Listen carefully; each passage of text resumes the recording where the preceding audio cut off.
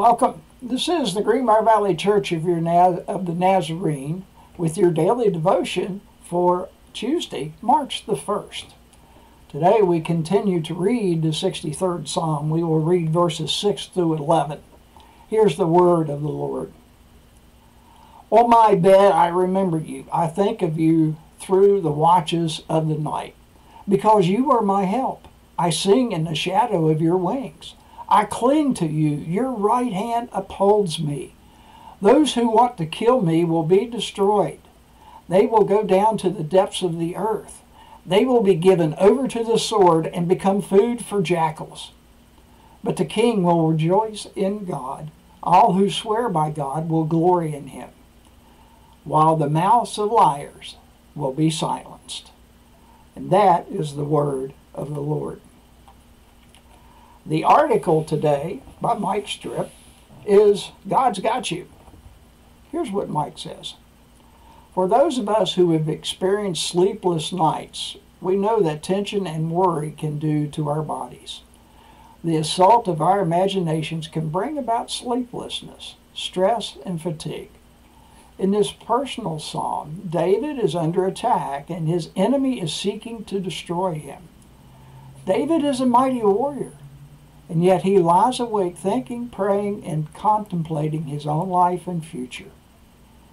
However, do not miss the hope that is nested in Psalm 63.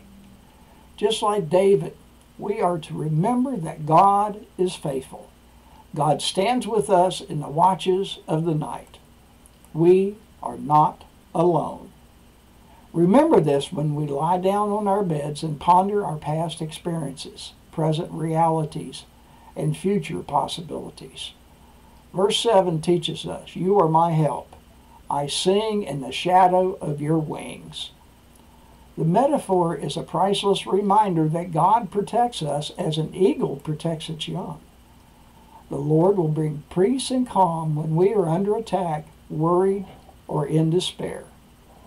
Remember, God's got you in the watches of the night. The hymn is by Eliza E.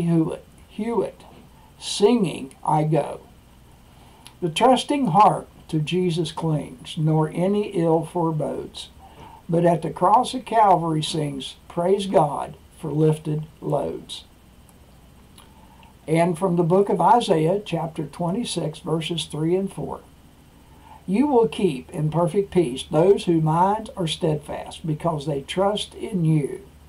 Trust in the Lord forever, for the Lord himself, is the rock eternal. Please continue to pray for all those in Ukraine. Thank you, and this is your daily devotion for Tuesday, March the 1st. Have a blessed day.